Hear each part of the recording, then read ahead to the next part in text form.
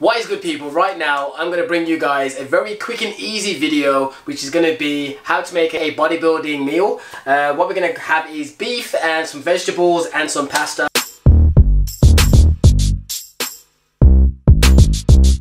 I don't think I've done a meal prep video like this on the channel yet, so stay tuned for it. It's a very easy recipe. Most of all, you can do it quick and it's fairly cheap as well, and it'll help you get them gains like Goku. So stay tuned for this video. First off, what you gotta do is choose how you're gonna make the recipe. I'm using a frying pan, can I just find it easier, and I'm gonna use some light 1-calorie spray, some spray about 4 times. And then what you need to do is choose your seasonings, what you're gonna use. My staples are always mixed herbs and cayenne pepper, and then on top of that I'm gonna add on some jerk barbecue sauce, and that's gonna be my main 3 seasonings. And then at the very end I may add some Himalayan sea salt. But without further ado, start making the food.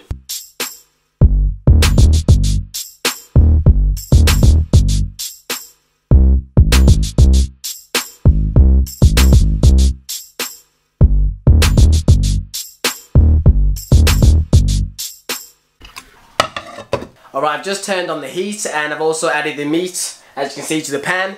And there's one thing you need to really do before you start cooking, and that is one important step, and it's the flex. Anyways, what you need to do at this point is, one question I always get asked when it comes to the food when I do these videos is how long do you leave certain foods on? If it's beef cooks a lot quicker than chicken, so it can be, depending on what heat you put it on, I always put it on like half, so around 3 clicks for me. That'll be around 10 minutes, and then I can start adding the veg. Sometimes even quicker. If it's chicken, it may be more like 15 minutes. It all depends on what meat you're using. But for me, as you know, I'm using beef today. So I'll put the base seasonings on so far, which is just the cayenne pepper and the mixed herbs. What I'm going to do is wait to put the jerk barbecue sauce on until right before I'm going to put the veg in. But while the meat is cooking, what I'm going to do is start putting on the pasta, which is very easy to do. So what I'm going to do is get the pan, get some hot water, boil hot water, and put around half of this packet in there. This will be around 250 grams because the full packet is 500. And usually half a packet lasts me 2 meals depending on how hungry I am. But yeah, that's what I'm going to do. Let's put the pasta on. Alright, I've poured out the pasta and I added in water. With the water, people always ask about how much to put in. Enough water that the pasta can actually absorb it and hopefully not be too wet, because sometimes you put too much water in, the pasta is way too wet and usually you have to sieve out the water. So I've found putting half an inch of water above the amount of pasta you put in the bowl or the pot is enough. Okay, while the food's cooking, I might as well talk to you guys and tell you guys what is the benefit of this meal in terms of like bodybuilding and stuff like that. For the main thing I'd say is that it's affordable. This is a very cost-effective meal. For example, this full packet of pasta was only 79 pence in Tesco, and if you went to somewhere like Lidl or Aldi, you could probably get it for 50 pence, which is fine. The vegetables are always cheap, which you can get from stores. These were a little bit more pricey purely because I decided to get them pre-sliced because it would make it easier for me filming the video. But if I wasn't filming today, I would just get vegetables from any store. It's normally really cheap. Just get a whole pepper, slice it yourself, and you're good to go. In regards to beef, if you plan on cooking on the same day or the very next day, always go to the reduced aisle when it comes to a supermarket if you don't buy from like a butcher or from MuscleFoodUK, because when you go there you'll see things like this, which is reduced now, and all it means is that you have to cook the food within the next day, and as long as you've cooked it, it's fine. Don't buy it and leave it in your fridge for 2 days. As soon as you buy it, cook it either that day or the very next morning or something like that.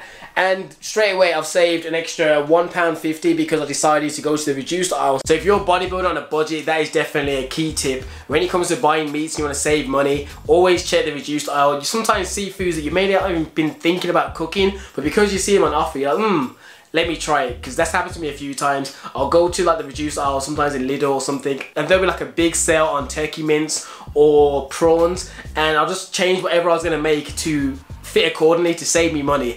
And as long as I make the meal myself, I know it's going to taste good.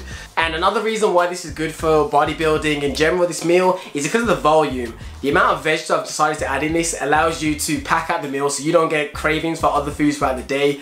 That's the good thing about eating vegetables if you like them. The whole point is that, one, you're getting your micronutrients in, we're getting different types of vegetables here. We got sliced peppers and we got mushrooms, so we've got different types of macros in there. A good way to kind of think about macros is a different color vegetable is a different type of vitamins and micros you're gonna get. That's a very basic essence, so try not to eat the same vegetable all the time, try and mix it up. And the other one is the high protein content. There's a lot of protein in this meal.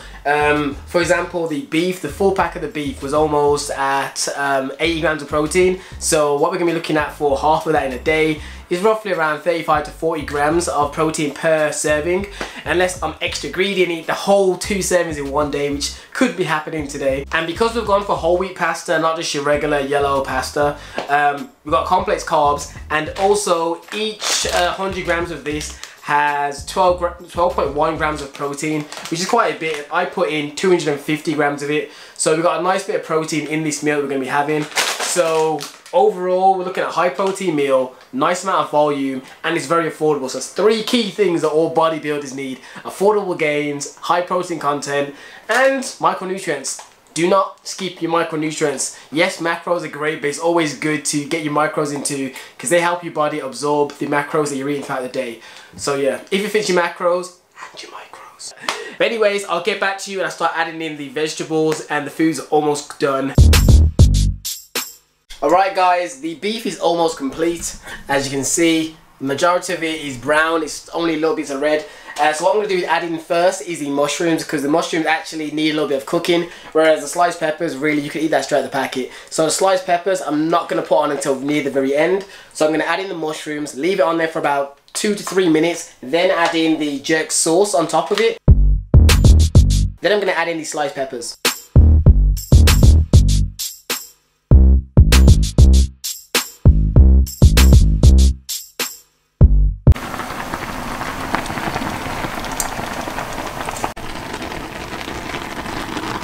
Right, so the beef stir fry is now complete, and the only thing I'm going to do now, because the pasta is basically finished, is put on a little bit more Jamaican salt. So I'm putting on some of the jerk barbecue sauce on the pasta.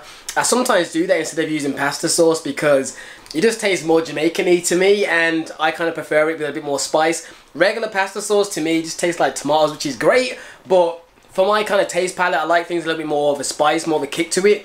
So that's what I'm going to do, is add some of this. Doesn't have to be a big amount, just a few little drops, gets quite strong. That should be enough and you'll get the taste, especially as it's already in the pot anyway. Yeah, maybe a tad more.